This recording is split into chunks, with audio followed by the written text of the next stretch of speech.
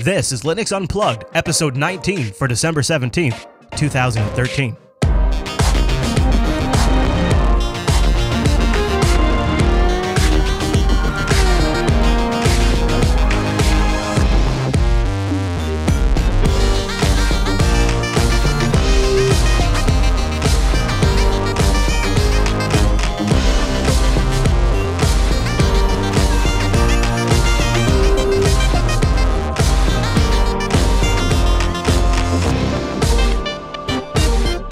And welcome to Linux Unplugged, your weekly Linux talk show that's wiped nearly every hard drive in the house trying out SteamOS. My name is Chris.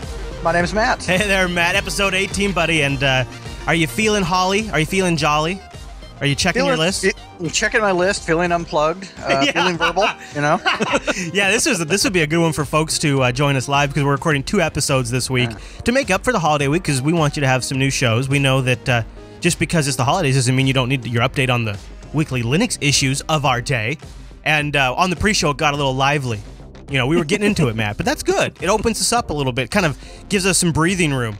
Yep. And I got a sandwich waiting for me in the other room, too, so that adds a little bit of edge to this whole thing. Because I know that any moment I could just be ripping into that sandwich, but no, I'm doing a Linux show right now. Nice. It's a sacrifice I make for the people. Well, Matt, this week, we kicked off our SteamOS coverage. It's official. It's here in the Linux Action Show. Season 30, Episode 1. Then in Coda Radio, the topic came up again, and we talked about the potential slight against Canonical in the choice to go with Debian. So if you missed that discussion, go listen to this week's Coda Radio. We have a pretty good, robust chat in there about the whole that whole aspect of it, and some of the challenges that Valve face. So that the conversation continues there. And then today, we're going to chat with our local internet lug. Is that even a thing? Can you have a local internet thing? Yeah, I think so. Okay. I mean, we're going to. we just did.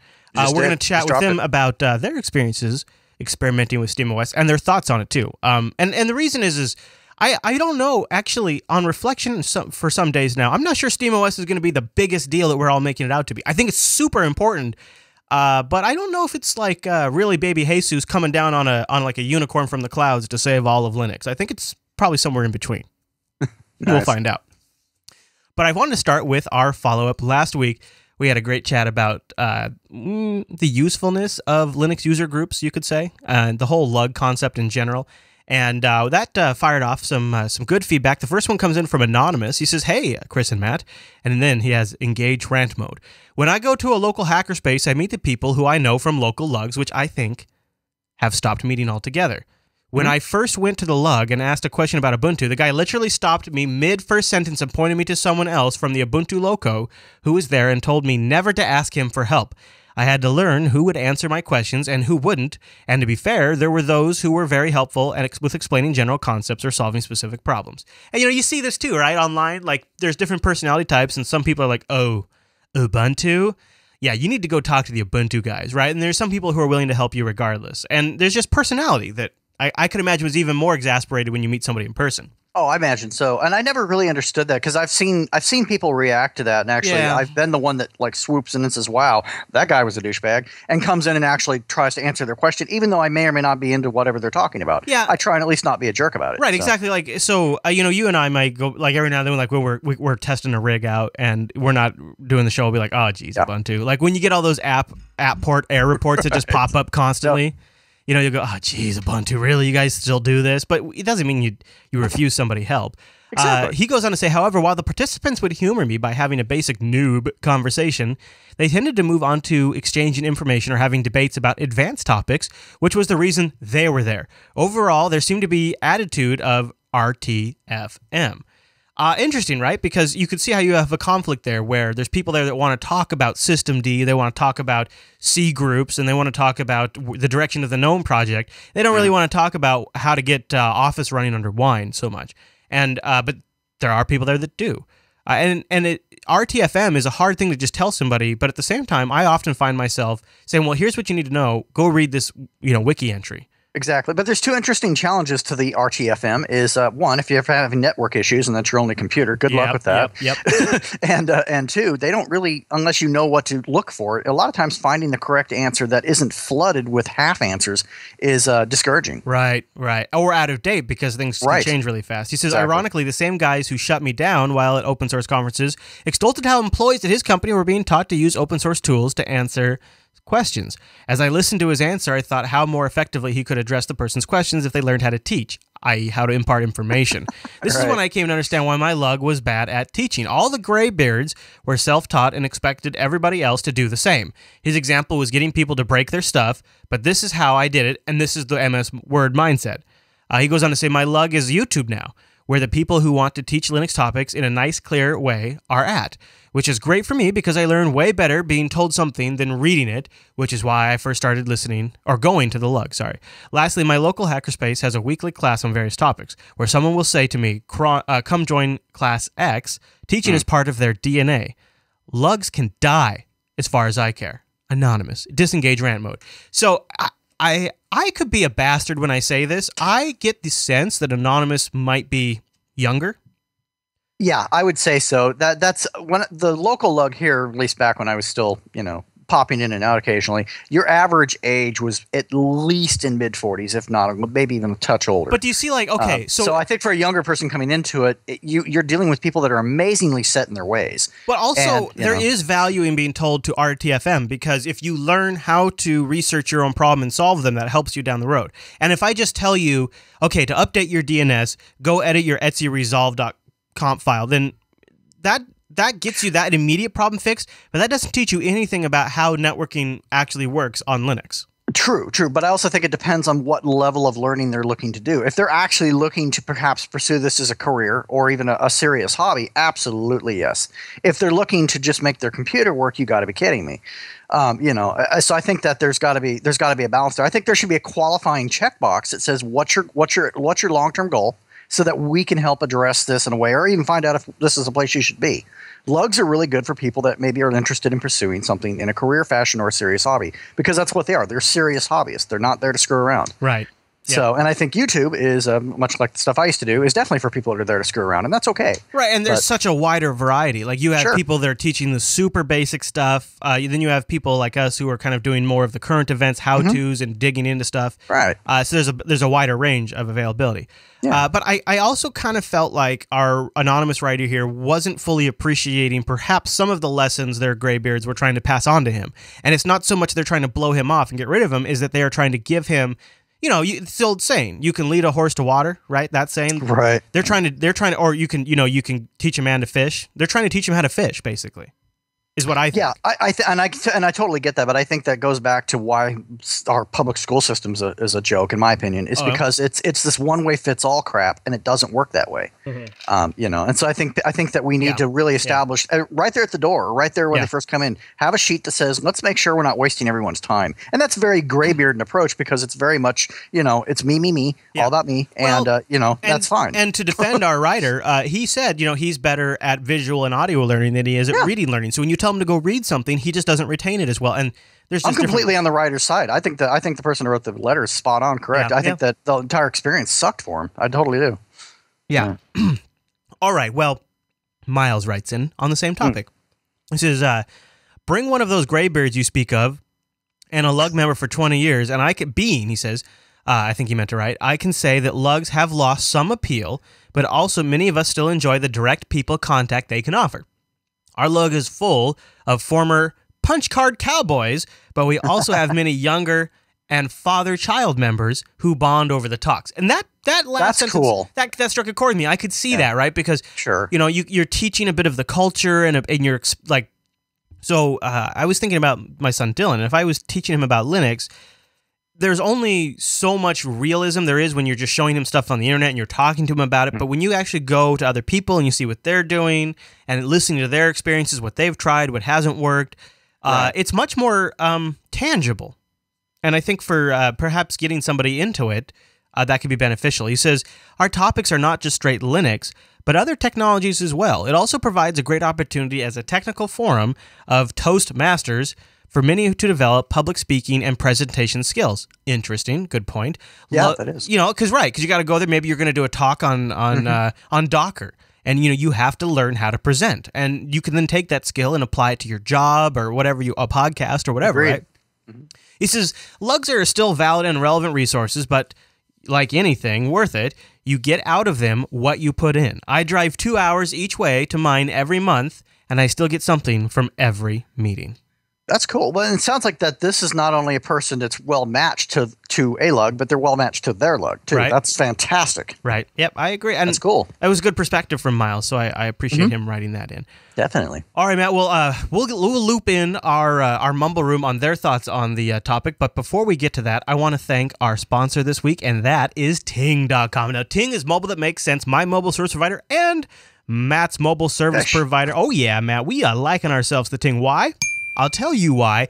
No contracts, no early termination fees, and you only pay for what you use. Picture it now, people. You go over to linux.ting.com, which will save you $25 off your first device, or $25 off your first month if you have a Sprint-compatible device, and look through their devices. They have some great ones, and what's awesome is not only do you get a discount applied to them, but they also have additional discounts on some of them, and you will own this device outright. This is yours now. Just like when you buy a laptop or you buy a desktop or a tablet, you own that. It's not subsidized. And by the way, there was a great piece. I don't remember by which publication, but you can look it up. I'll try to link to it in the show notes. About the massive marketing and surveillance program that some of the telcos have. And this is one of these things that gets really creepy and really shady, and you never know what is being installed on your device. And Verizon's the worst. They have a system that is optimized at, for example, if you like to go to a local sports game, they will determine if you're somebody who drives home immediately afterwards, or if you stop by the bar first, and then they'll try to tailor the marketing. They'll sell that information and try to tailor that marketing to you, which is pretty creepy.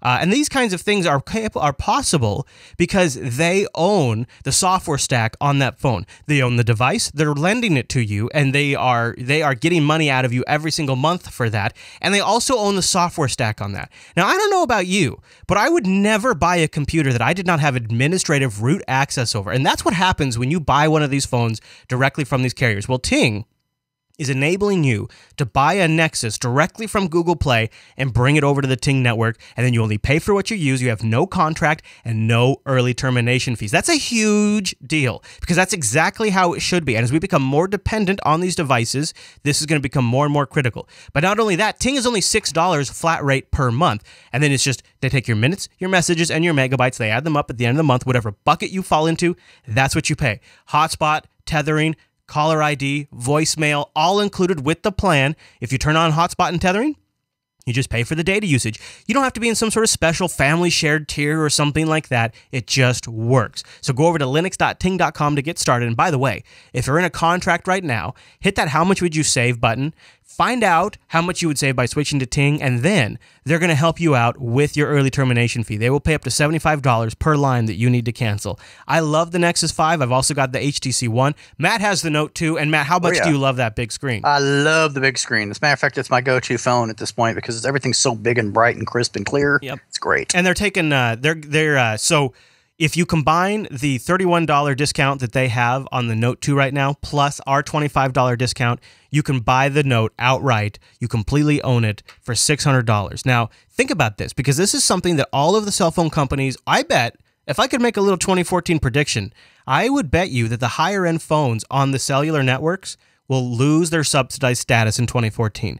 Both the two biggest wireless carriers in the United States have stated they want to discontinue subsidized plans. Now, our friends across the pond are rolling their eyes like, yeah, you guys are just now catching on to this. Here in the States, the subsidized thing's been going on for a while, right? But it sounds like it's coming to an end. So get ahead of the curve. Start saving money now. Switch to Ting, and you'll thank me later. Go over to linux.ting.com, and a huge thanks to Ting for sponsoring Linux Unplugged. Love those guys. Love it, Matt. You know what? Let's give that a ding. Ding. All right, ding for Matt. Ting. Fox News alert. We're bringing in the Mumble Room right now, and I just wanted to let's start with this topic, Mumble Room. Popey, you brought up the whole topic of lugs last week, And I don't know what your thoughts are on it from now, but here we've heard two different perspectives. We've heard from possibly a younger guy who says, I got basically told RTFM. And we've heard from an older guy who says he gets a lot out of it. Are lugs maybe just not the appropriate place anymore for basic user support?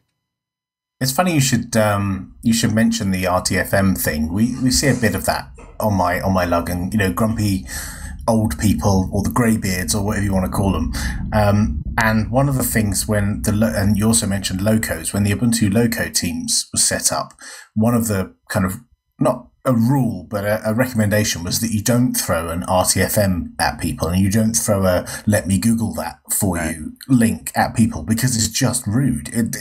Okay, you could argue it's teaching someone to fish, but actually you could say, here's the answer to your actual question, and by the way, you'll find that in the man page. I agree, but is that because, and this is a question for Alan, is that because the Linux documentation in whole is kind of ass compared to something like the FreeBSD handbook? So example, if I ask Alan, how do I do X in FreeBSD? If he tells me, go read it on the FreeBSD handbook, I don't really consider that a disservice, because the FreeBSD handbook is easily available, it's well documented, it's well laid out, it's an official source. So, Alan, when you sit there as a FreeBSD user watching us Linux users try to help each other's problems, do you see this as a major hole in the Linux ecosystem? Partly, but one of the biggest difference I would say is I would take the time to point you to the section of the handbook. Thank you. Yep. Because it has we do the anchor tags, I can point you to the chapter 24.7.3 that explains exactly the answer to your question, rather than just telling you go to freebsd.org/handbook and find it Which yourself. is what I'm saying. That's exactly the same as what I'm saying. Point someone to exactly the piece of documentation you want to give. Okay, but here's the problem, though. They could have Googled it as quickly as I did, or maybe not as quickly, because I know all the chapters of the handbook and where to look. Yeah. But what is it though? So let's you could probably pick on the Arch Wiki, but let's pick on the Ubuntu Wiki, because I've noticed it this week as I was running this Leopard Extreme. Is sometimes I go to the Ubuntu Wiki and stuff is literally written for Ubuntu 9 something, and it quickly falls out of date. And I feel like this wiki creep is a common problem for Linux, and I think it aggravates the problem of not being able to tell people to RTFM, because the truth is RTFM might not give them the right information. And that's why a little while ago at one of the UDSs, George Castro, who works for Canonical, gave a talk, a lightning talk, that we're doing a disservice to our customers and our users by having old, out-of-date information on the wiki and on forums and various web pages, on blogs as well. You might think you're doing a great service to write a blog post, but when you don't update that in 3 years' time, that's bad, because people still go back to it because it's got certain keywords that they're looking for, and it might not be up to date. So his recommendation was to go through the wiki and delete pages that just are wrong. Just delete them, get rid of them. Just expire them, essentially. Just completely delete them, because when they show up in Google search results, that's worse than no answer showing up, because you're telling someone to use NDIS wrapper with the Broadcom whatever that actually could make their experience worse than it not working. Yeah. You could screw their machine up.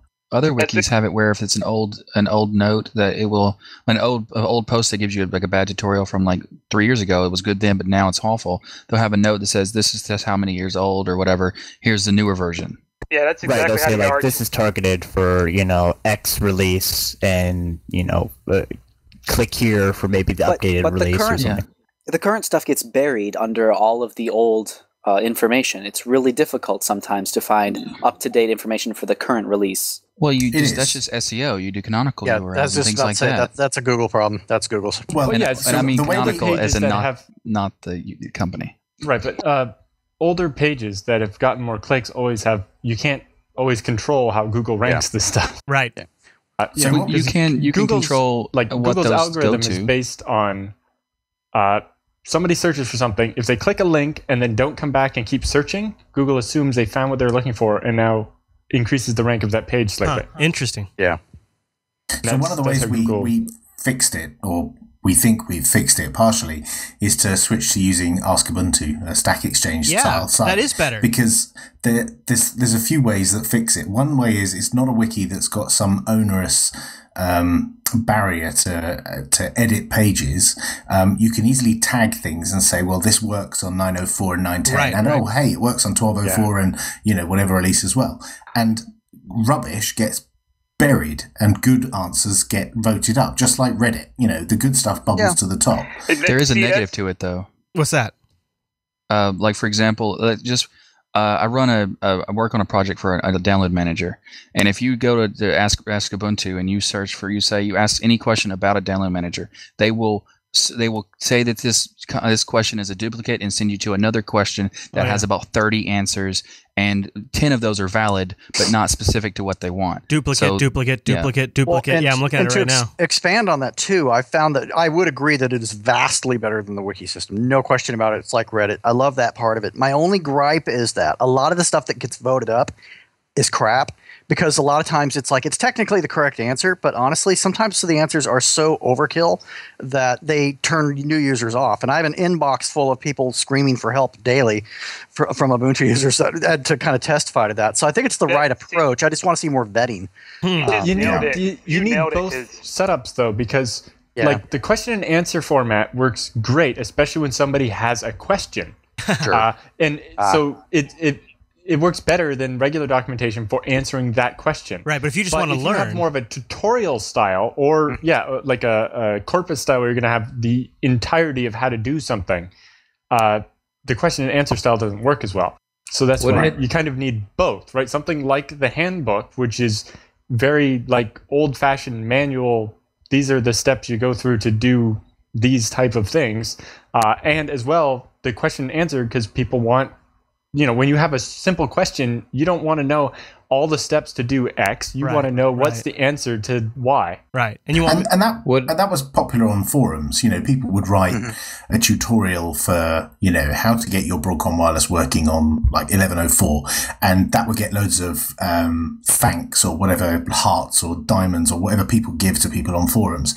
And then you'd find there would be a flurry of activity, lots of replies, and you might want to tweak it for this and this use case. And so the original poster would update their post, and it would be golden for a few months. And then you find loads of replies, and there'd be pages and pages and pages of replies, and it would then be orphaned, and nobody can edit it to fix it. And anyone who comes to that tutorial will find pages and pages and pages of people arguing whether it works or not. And then on the very last but one page is the final nugget of information that actually tells you how to make it working on your release. Yeah. And that's just terrible as well. I mean, they've all got their own, disadvantages. And I don't think any one of them is a magic bullet to fix it. You need all of them. Exasperating the problem is a lot of these, and this can be sometimes a problem on Ask Ubuntu because it's more user generated.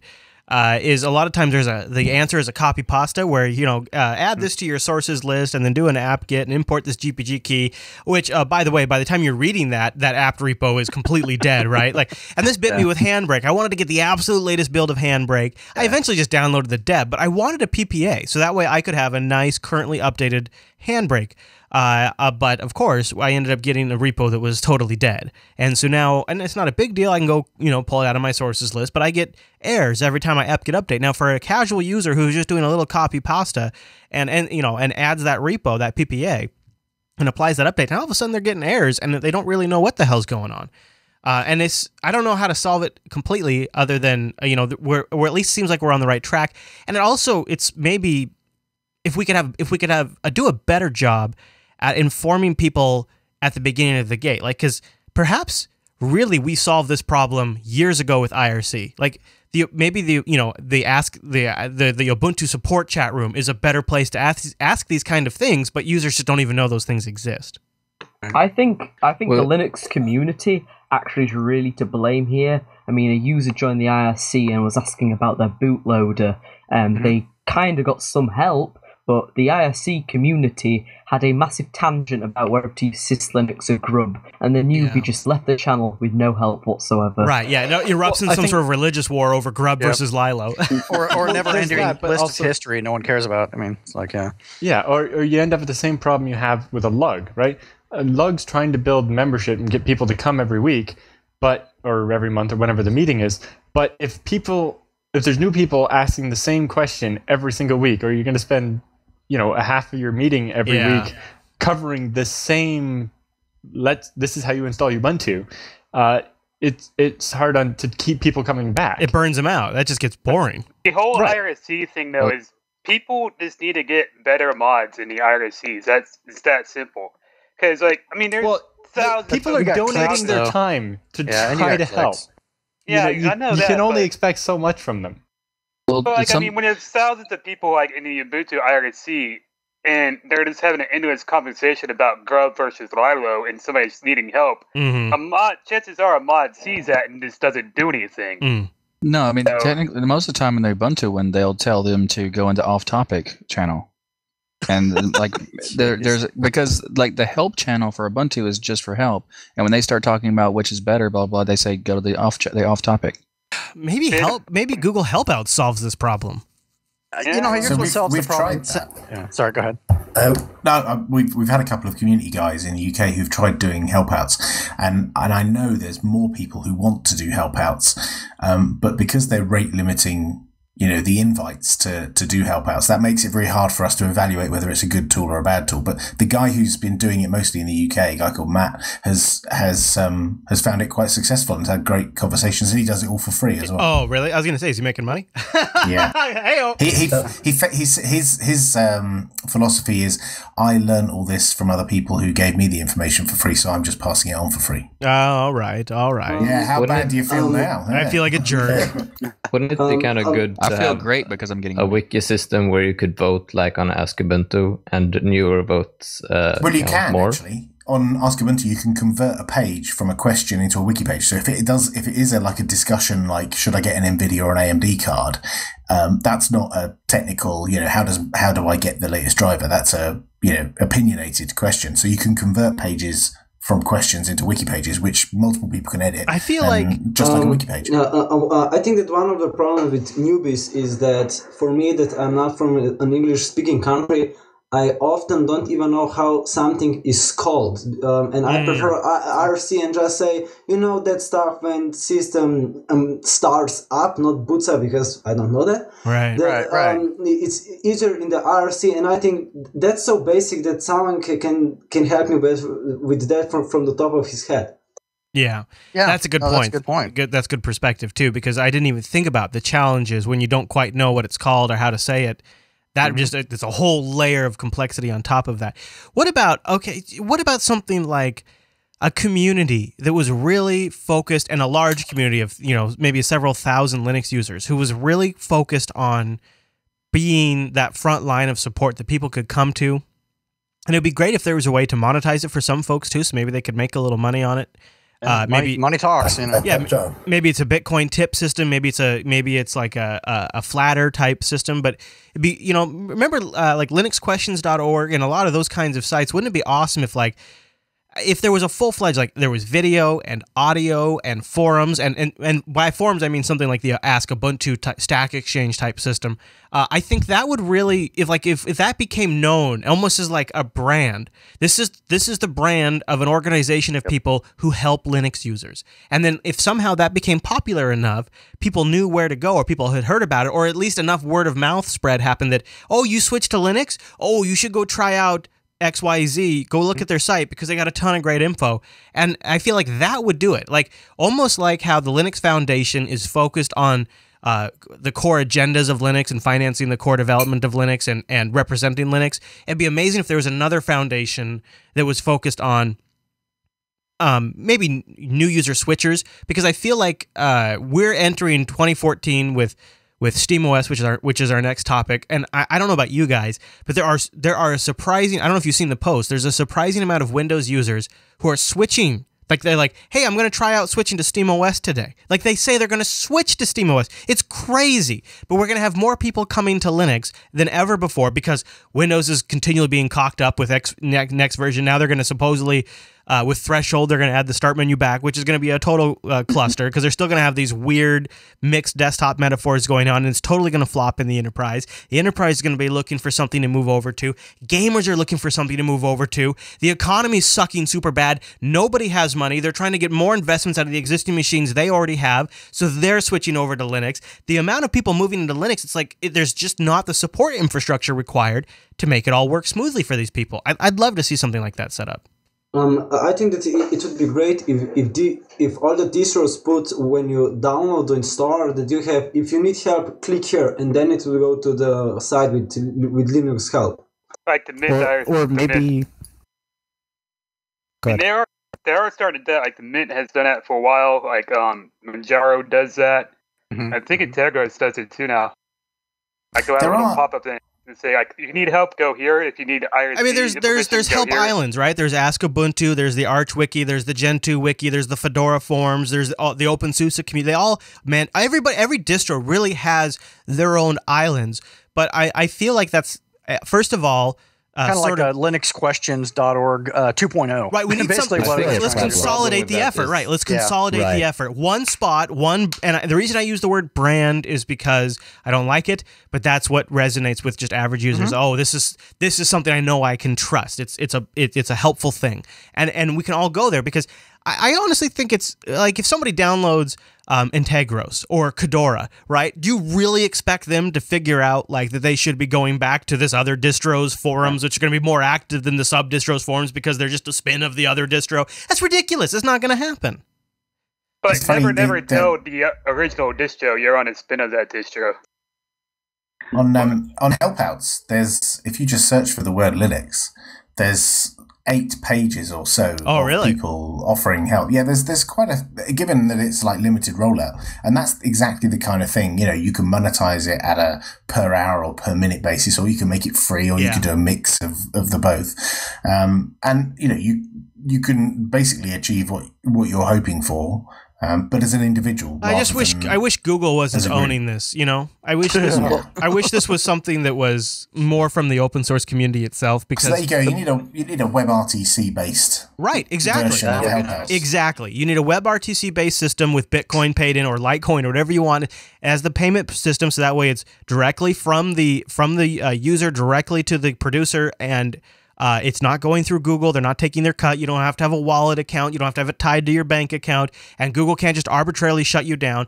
I have submitted just this morning, just before 9:30 today, I submitted 30 disputes to YouTube takedowns of Jupiter Broadcasting videos, and that's not all of them. I cut it off because I had a conference call I had to jump on, and that was at 30 before 9:30 today. I don't want to give Google any of this stuff because they're just going to cock it up. They're just screwing it all up, and so I would love to see something that's community focused. This might be a good way to like test the theory. Is there a demand for this type of service? What do you think of that, Matt? I don't know. Wasn't that the whole point, the original point of Red Hat, though? Was to provide enterprise level support? For business, yeah. For businesses, but Matt, what do you think about the concept of could Helpouts like prove the concept and then the community take it from there?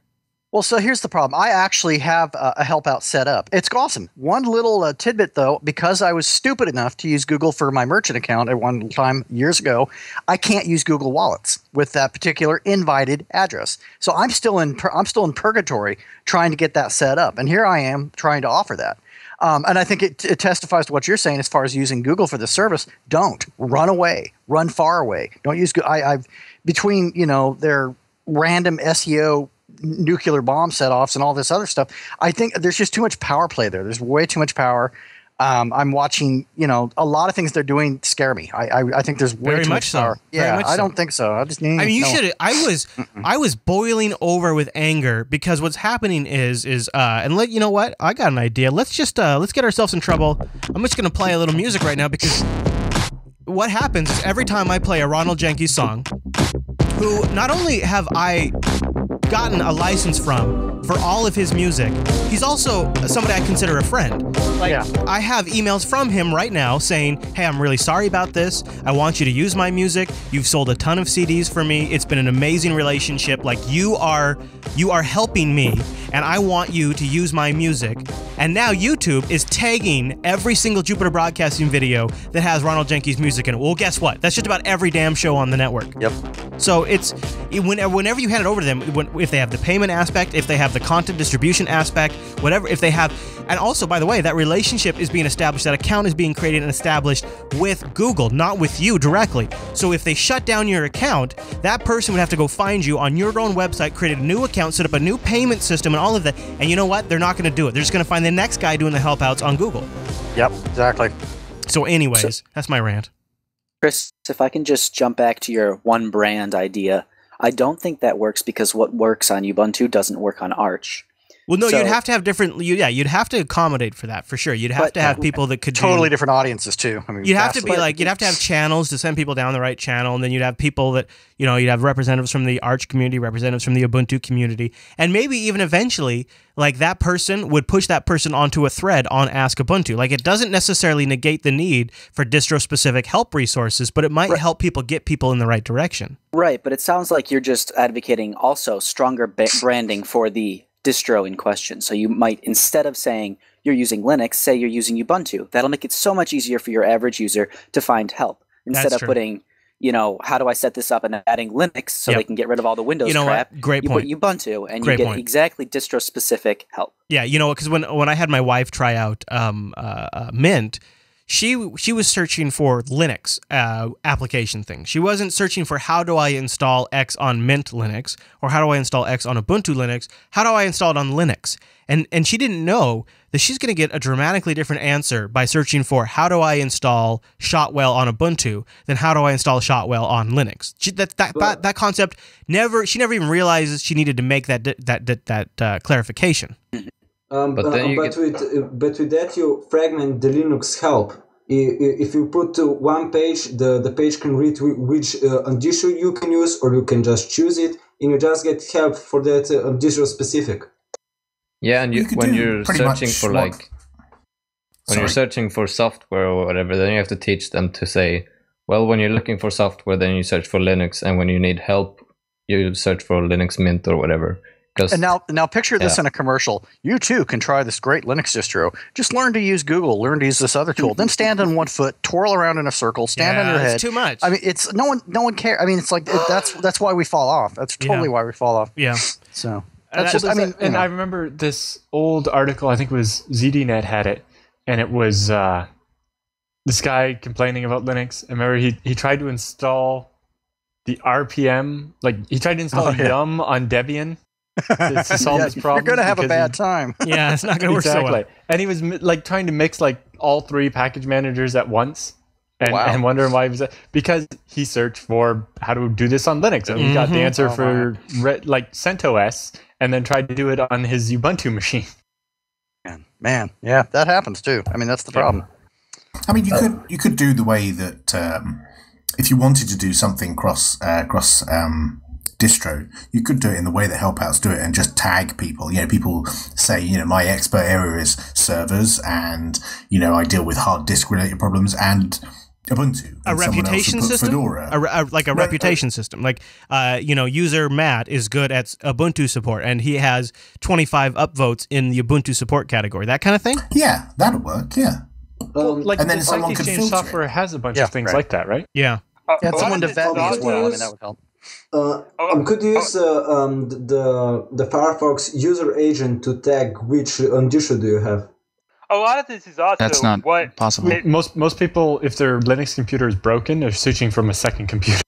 Yeah, exactly. and also if they whether they do know it or not, for example, Linux Mint still shows up as Ubuntu. Right. But same things that work on Ubuntu York on Linux Mint. Also, a lot of questions too had to do with desktop specific questions, like questions about Unity itself or XFCE or KDE, because they're KDE is going to be completely different on how to do something than XFCE would at the same time. Yeah, very true. Right. Yeah, because and you can just tag yourself with whatever desktops you're familiar with, and when someone searches, what do you want help with? Filter it with this, then I think so. This is also why I like the idea of a video type based hangout, because the user might not know what quite the right things are, but if they can generally get into the direction of talking to another human being, that person will go, oh, you're on KDE? Oh, okay, I thought you were on GNOME. No, what you need to do is go to system settings, and then you need to go to appearance, right? So I think that's why that interactive aspect of it is almost worth that money, because they can kind of fill that gap where the user doesn't quite even know what to ask for. Totally. Yeah, the more I hear what we're talking about here, the more I kind of see it. It has to be a company that's doing this, because it almost sounds like you have to have a almost like a conveyor belt system where you have someone that just diagnoses the problem. Like, oh, you're using KDE. We're sending you to our KDE guy. You know, it sounds like you're sending them a phone tag. There's got to be an incentive. Otherwise, no one cares. Here's the simplest fix I can think of for just like even existing systems is, first of all, for the love of Pete, incentivize this somehow. Right. Swag, hats, T-shirts, a handshake, meet someone famous. What? I don't care. You know, whatever it is, incentivize it somewhere. More importantly, every time an update for that particular distro rolls out, there should be a list of people that are alerted via email saying, "Hey, this has been updated. You have an opportunity to earn more swag. Would you like to update this wiki?" Or that would what solve about so many problems? Tie that into the Helpouts system, like So maybe when Ubuntu 14.04 ships, wouldn't it be interesting if, by the way, Ubuntu 14.04 is shipped, go to this URL to find out all the people on Google Helpouts that are helping people transition from 13.10 to 14.04 or whatever, right? Like when some big you could tie it to anything. When some big release of something comes out, here's the people on Google Helpouts that are already totally up to date on this topic and ready to help you make the switch. And I think that that could be a really big opportunity too. I mean, I'm kind of coming back on the side of Google Helpouts again, just because I don't feel like there's a better option yet. But I'd love to see something better. The Stackexchange system has a lot of this already kind of built in, and they incentivize it with just badges, but you could that helps. Augment that by, if Canonical donates 1,000 T-shirts, then the first 1,000 people to get 1,000 rep points can get a free T-shirt. Yeah, and titles, assigned titles, meaningless titles. People love titles. Well, that's what badges are. Like I got the achievement teacher because when I answer a question, I don't just answer the question. I also explain why it is that way. Right. Yeah, that would be awesome. I like the badge idea for sure. Or you get analytical because of the way that would work. That would work. That for would me. totally work. Yeah, it's kind of a gamification of support a little bit. And so the Stackexchange software has all of that already.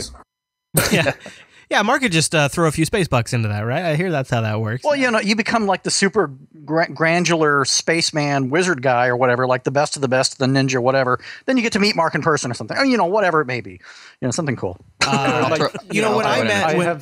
Most of my points are in answering Nginx questions on Serverfault. Yeah. When I met Mark in person, it was at an Ubuntu conference, and he was working with, he was talking to a guy from Intel, and they had this tiny micro PC. This was before the iPad. This is a long time ago.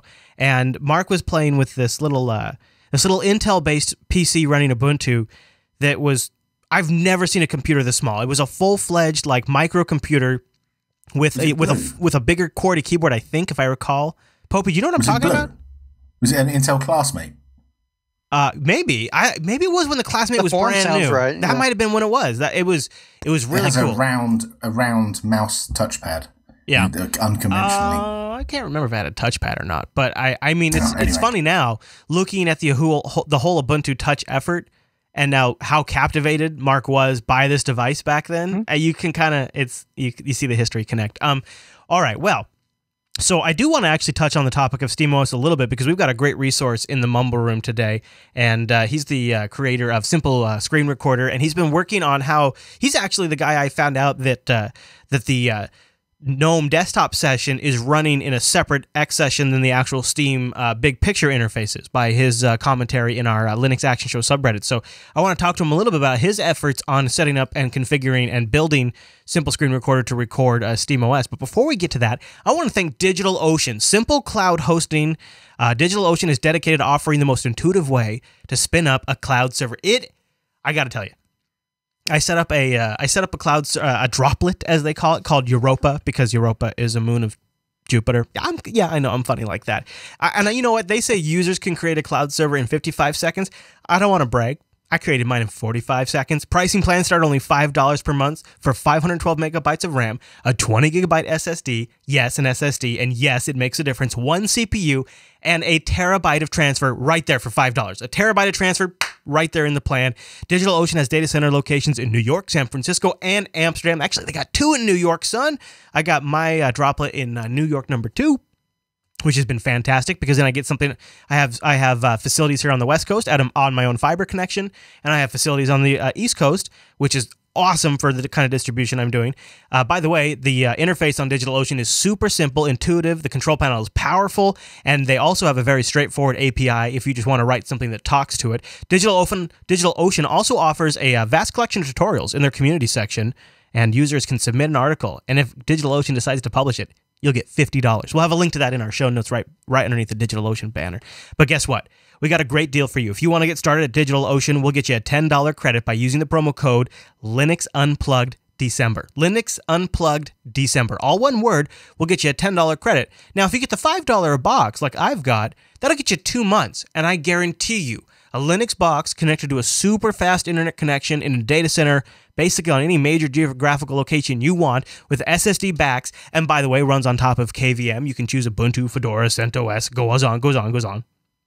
And it's awesome for $5 a month, and we'll get you a $10 credit so you can try it for 2 months. You're going to find something to do with that. So go over to DigitalOcean.com, and a big thank you to DigitalOcean for sponsoring Linux Unplugged. I love my DigitalOcean droplet, Matt. Loves it. Good stuff. Love it. I want to bring in Martin here. So, Martin, you've been working on Simple Screen Recorder, and you've been playing around with SteamOS a little bit. Tell me a little bit about what you found so far.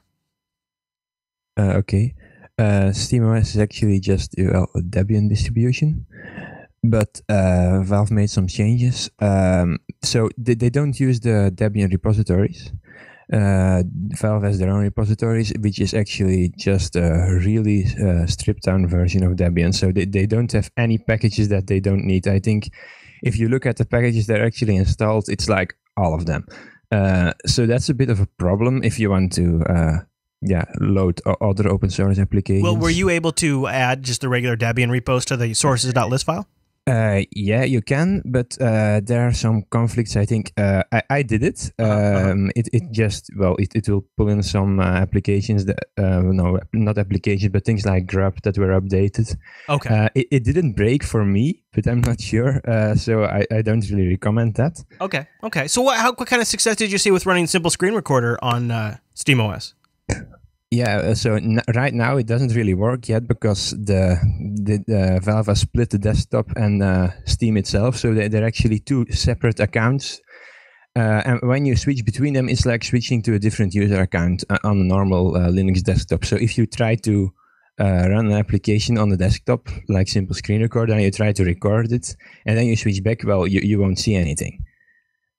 And it also breaks things like keyboard shortcuts. So it's a lot of things that I still have to work around. And you can't share the same home folder. So if you record something on one desktop, now have you been able to record the SteamOS session? I can record the desktop, but I haven't really tried yet. Well, one other problem is I'm doing all this in a virtual machine right now. Oh, okay. And I didn't get hardware acceleration to work, so it's really, really slow. Yeah. So it's a bit hard to test it now. I guess it kind of makes sense that they'd break that off into its own user account and all of that. Well, I mean, I'm sure you'll work on it over time. I think it's something that people will want to do quite a bit because, that's your Simple Screen Recorder is an awesome utility. So yes, it is. Keep us posted in the Linux Action Show subreddit, would you? Okay. All right. Very good. All right, guys. Well, so we have one bit of email I want to get to before we wrap up for the day today, and it's actually on the topic of lugs as well. It wasn't exactly a explicit follow-up to our episode last week, but I'll read it. Matt, maybe you and I will kick some thoughts around, and then I'll bring in the Mumble Room to get their final thoughts on it. But it comes in from Archie, and he wants to talk about starting a lug. Now, I know we had somebody in the Mumble Room last week who was interested in that. I don't know if we still do, but we'll jump in there in a second. He says, "Hey, Chris and Matt, been a longtime viewer of LAS. However, this is my first time submitting a question to any of the shows. During the last episode of Linux Unplugged, you touched on the topic of lugs. I'm living in Estonia, and as far as I know, there's no existing lug in our country. Moreover, I could not find any active lugs in either Latvia or Lithuania. Lithuania. I used to know how to pronounce it, but I can't. Lithuania. I'm going to go with Lithuania, which is our closest neighbor. Oh my, yes, that's right. So I was thinking about starting one in my country. However, I'm struggling to find a direction in which to go. I mean, I could personally give a couple of short talks, but that's basically it. I have some friends who are very passionate about Linux, but I really believe organizing an install fest is kind of dull. As you mentioned in the show, lugs are all about meeting people in real life. But what could be the reason that would convince people to physically come to one place and discuss stuff? From what I understand, there are some people in the audience who have some experience with participating in a lug, so maybe they could give some suggestions. Keep up the great work, Archie. So he talked on it. So I thought, first of all, Archie has a good insight. So I think one of the things he was talking about here was holding talks to bring people to the meetup.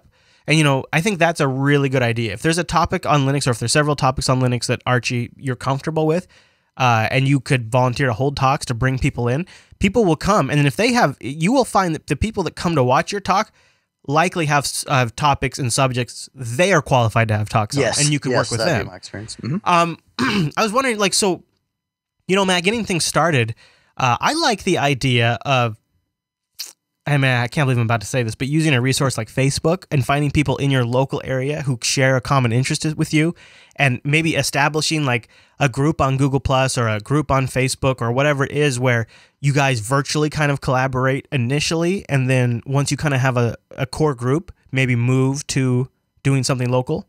I would actually do that, but I would also integrate the talks ideas you pointed out. Also pointing out that in Estonia and a lot of other countries, there are social networks that are perhaps more popular there than they are here. And I forget, so I can't think of their names off the top of my head, but Facebook-like networks for sure.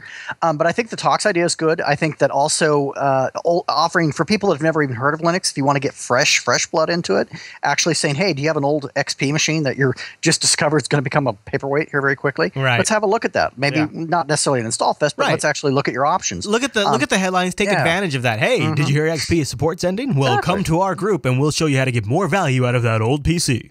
And then you wink and the little glitter on the tooth. All right, well, let's. I'll bring the Mumble guys back in. So, anybody in the room have experience with starting the lug or have ideas for Archie on how he can get started with creating a local lug, maybe the first lug in his country?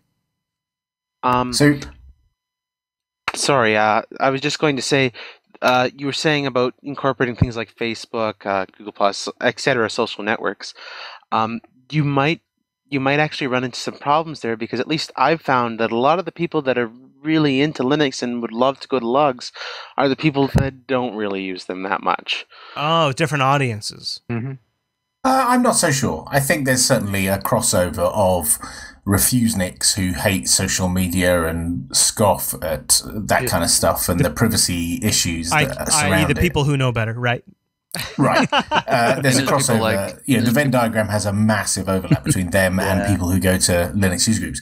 But my local Linux user group, on the subject of talks, they do exactly that. They put a mail out on the mailing list and say, because we have a mailing list and an IRC channel, we have a Google Plus page, a Twitter account, and I don't think we have a Facebook page. But that's just because it hasn't been done yet. But we put a mail out and say, look, we're having a meeting at this time on this day. If anyone wants to give a talk, let me know. And then they build up on the web page. And on the day, we set some times when the talks are going to be given, and the rest of the time is just general chit chat and support and that kind of stuff. And that works out really well. I've listened to some really diverse topics, like 3 completely different things that you wouldn't put in a track on a conference together. Right. Completely wildly different things, but all interesting and all, or not necessarily all interesting. Sometimes some of them are just, not interesting to me, but interesting to half the rest of the audience. But then the rest of the time you can sit there and, fix someone's PC or something. I think a mailing list is a really key point, because you could have people subscribe to the mailing list. You could say, hey, are you interested in Linux? Do you live in this area? Subscribe to our mailing list. You wait till that mailing list is built up to a substantial subscriber base, and then that's when you start to pull the trigger on the local stuff. Maybe you don't start with local. Maybe you start with a mailing list. Good. Hi. We have. I'm from Estonia, and we have a webpage called pingvin.org, and that kind of has all the information about Estonian Linux users and support and all those things. What was it again? It was in the chat room earlier. Pingvin.org. Oh, okay. Yeah, I'll put a link to it in the show notes. pingvin.org. Yep. Oh, very good. I mean, what about? And we have once a year. We have in September. We have Free Software Day that all the free software activists come together and have a meeting or do cool things and stuff. Very good. Well, thank you. I'll link to that, so maybe our writer will catch that in the show notes. Yeah, definitely. Good stuff. Thank you. All right, guys. Well, so just a couple of extra things in the show notes I want to point people over to. Thermonex wrote in, and he built Steambox on Arch, and he has some scripts for that. We have a link to that in the show notes. He says, I recently set up Arch Linux on my home theater PC, and I set it to boot into Xbox Media Center, the standalone edition. From XBMC now, I have a shortcut to launch Steam. Of course, I could easily boot directly into SteamOS, but it's his script, so he has an entry now in his XBMC menu, Matt. How awesome is this, right? I actually like that better than SteamOS, just because it's less clicks, less hassle, it's more functional, right? You can watch your videos, and so then he's in XBMC, and he clicks it, and then it starts Steam in big picture mode. And he's got, I'll have a link to that. And also, of course, Michael Larbell over at Phoronix just got in some benchmarks of SteamOS versus Windows 8.1 on the NVIDIA chip. And guess what? The performance is pretty much, as long as you have everything set along the same lines, it seems like it's pretty much neck and neck. There's nothing really too outrageously different there. But we'll have a link to that if you guys want to read that in the show notes as well. All right, well, look, we're going to wrap up right here, but we want to hear from you. So you can join us live on a Tuesday. Matt and I sit down, we open up the Mumble Room, and we begin our conference with our internet lug. And we do that over at jblive.tv on a Tuesday. And you can find out when that's at by going over to jupiterbroadcasting.com/calendar. Send us in your feedback on any topic we covered or topics you'd like it to hear us cover. You know, I don't know, maybe you got something we haven't thought of. Go over to jupiterbroadcasting.com and pop that contact link. And we'd love to hear from you. All right, Matt, well, guess what? We're going to do a review of Fedora 20 on the big show on Sunday. Oh, yeah. So I'll see you then, okay? Cool. See you then. All right, everyone. Well, thank you so much for tuning in this week's episode of Linux Unplugged. We'll see you right back here next week.